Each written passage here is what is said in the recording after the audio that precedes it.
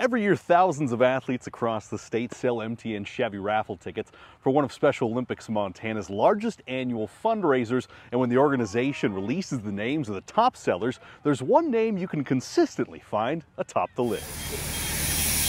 On weekday mornings, you can find Jon Hargett taking the 738 inbound bus to downtown Great Falls. All the people downtown are really nice. They treat me with respect. When he arrives, he goes to work. When I'm downtown, saying hello and do what I do. You can hear the jingle of his medals. You can see the confidence in his stride. It's not about winning, it's about achieving your goal. Jon sold more tickets than anyone in the state 5 times and sold the winning truck ticket 2 years in a row. I think I'll take this one, Jon. All right.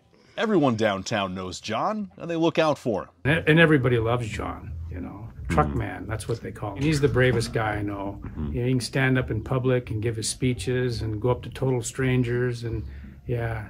Jon's taught me a lot. And Jon loves them right back. Oh yeah, all the businesses brings me love, joy, seeing them with all happy faces, seeing them with all my gold medals, and they want to know what I do in the Special Olympics. But perhaps the people most inspired by Jon are the ones who've been there from the beginning. You know, he has a seizure disorder that the children tend to digress developmentally, and he started to do that and then it stopped. Jon has made so many leaps and bounds since he was little, and when we were told that he may never talk, and now look at him, he spreads the word everywhere. And it's a word that touches countless people in Great Falls and beyond. Where do you think you'd be without Special Olympics?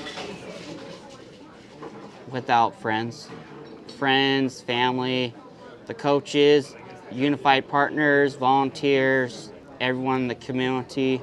If I didn't have friends, I wouldn't not be where I am right now. Tom Wiley, MTN Sports.